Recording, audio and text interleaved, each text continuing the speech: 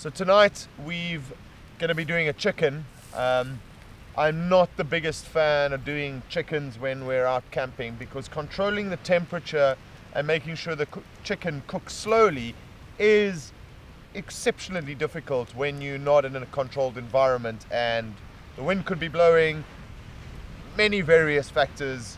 But the reason why I wanted to quickly show you this, if you guys aren't using these wind deflectors and they're cheap as chips, I think they're 20 dirhams or 30 dirhams or whatever the case may be.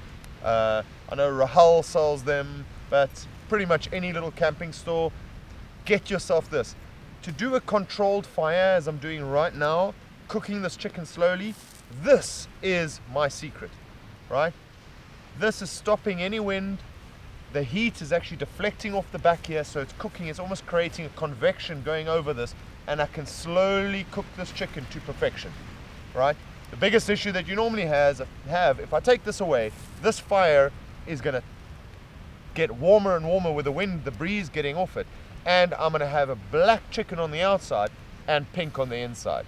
So just a small tip from our side, go and get yourself these. They fold up, it's a little concertina, folds up, it's packing, doesn't take any space. Great little thought.